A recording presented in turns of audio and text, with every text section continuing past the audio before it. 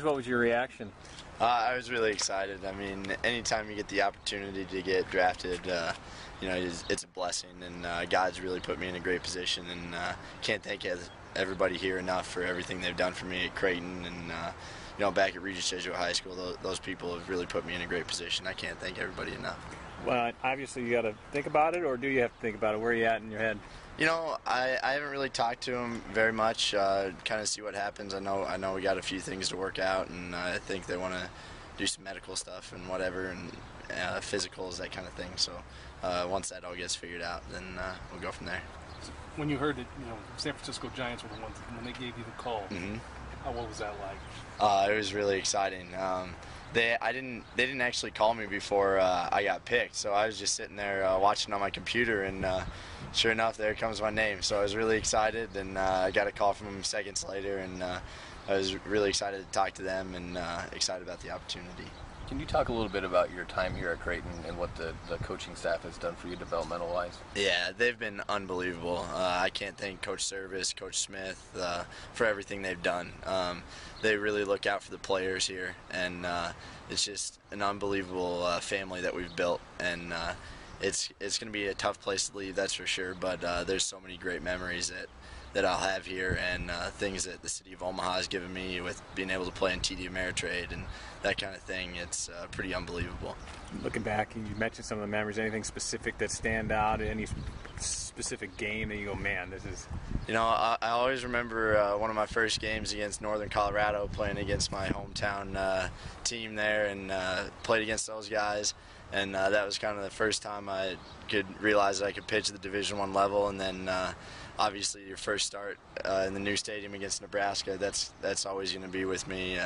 Never forget that pitch and fly out to right field, so that's been an unbelievable experience. The conference championship games the last 2 years, it's been so exciting to be able to be a part of that and win a couple championships for this school, and that really means a lot to me. You're the highest drafted Creighton player since '99?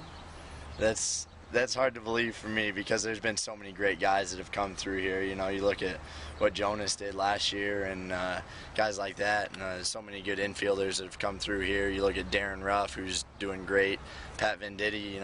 It means a lot to me to have my name right up there with those guys. Ty, do you see any scenario in which you return for your senior year? I'm not sure. I'm not sure at this point. Most likely it looks like I'm going to go play, but I'm not ruling anything out yet at this point. So. The way you guys started out and the unbelievable finish you had, was there any point in time during the season, maybe towards the end of the season, where things started to click a little bit between the offense and the defense? Did you guys like a team meeting, or did you just get a feeling you were working together well? It was tough. We struggled there for quite a while during the regular season. I'm sure everybody knew it, and so we really kind of fought the process. But Coach Service just said, stay with it, just keep playing Creighton baseball, things will come.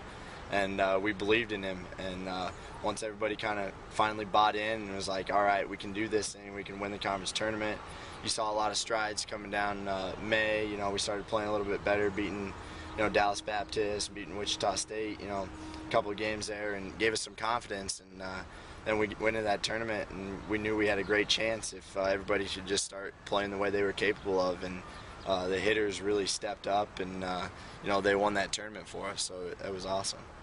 The way that no matter what happens with you or whatever, but to be on a team 2 years in a row, go to the tournament, how special is that to lay the foundation that you guys are a perennial power now?